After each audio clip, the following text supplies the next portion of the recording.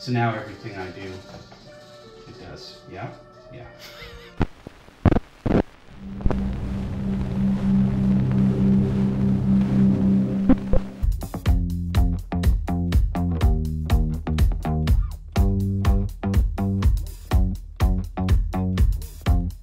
So this is Skylar. I'm here at Fonco Studios, and this is a completely puppeteered robot, and it's actually being puppeteered by my friend Fon Davis. Right there, you can see the back of his head.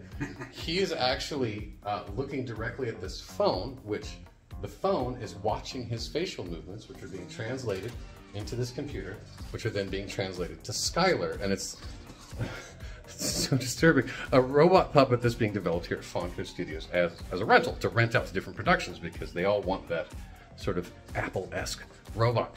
But you can't rent those. So the folks here at Fonco have developed Skylar. And I, for whatever reason, am really susceptible to Uncanny Valley. And Skylar is really disturbing me right now.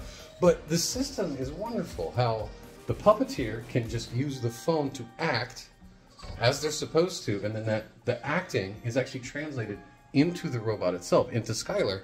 And if you could, Fon, could you introduce us to Skylar so they can see how the lighting works on Skylar's face? Well, Skylar, when I talk on this phone, it also manipulates the lighting on the mouth. And then you can do other things, like if Skylar is in a kind of a sour mood, she might change color, or maybe she's feeling a little envious. Or maybe she's going to a rave. Yeah.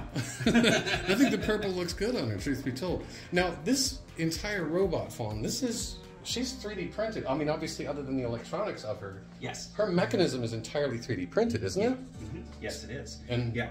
And like the face plates can be changed out if you need to change her face. Yeah, we printed all the parts on Stratasys printers in partnership with Stratasys, and then all the servos are Robotis servos. And then the next more exciting system that we're going to be installing is for arm control.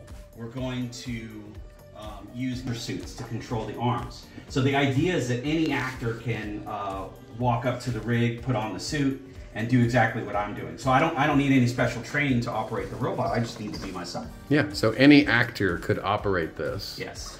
And you would have those actions translated from this into this robot.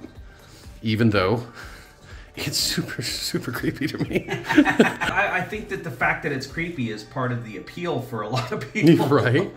And it's amazing. It's a really good example, too, of the advancements of 3D printing technology, which you guys are kind of on the cutting edge of here at Fonco, that you're able to produce the whole robot with 3D printed parts. And, I mean, she's amazing. She really is amazing. And to see her work with this very compact system, which I would not have expected not knowing much about it, and seeing it up close is actually really, really cool.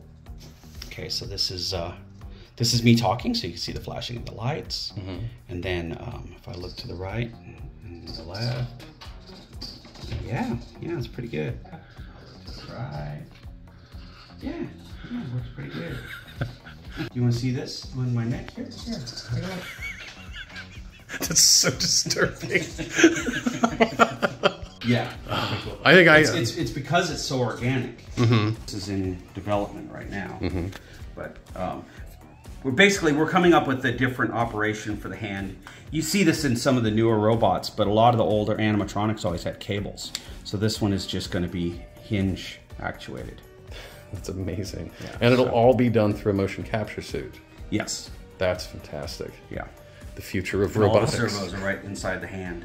Oh, that's amazing. And then, of course, once it's all done, they'll be dressed to look more robotic. Right. So. And then ideally, Skylar will be able to operate, the puppeteer will be able to operate the head, the arms, and is there future plans to make the rest of her work? Or? Yeah, absolutely. Yeah, we're just going to keep expanding it. We've already done one movie with just the head. And we're doing a couple more things with just the head. Because if you have a posable body, we could switch out the body very easily for different mannequins and stuff. So the next thing we're going to do is seated. So we'll do a seated version of Skylar that we'll just have conversations. So it's like, basically we retool the robot for whatever shoot is happening. Mm-hmm. And then we take whatever money that we make from renting it out to reinvest in the labor to create new parts for Skylar. And just keep upgrading Just Skylar. Keep upgrading it, yeah. Until she takes over. until the robot uprising, and then we'll be in because we're friends. Yeah, right? we're good with Skylar, right? I'd like to thank everyone here at Fonco Studios, and especially my friend Fon for showing me around and introducing me to Skylar. You can check out more at foncostudios.com, and you can find out more about what I do at propstohistory.com. Thank you again for watching. Props to history.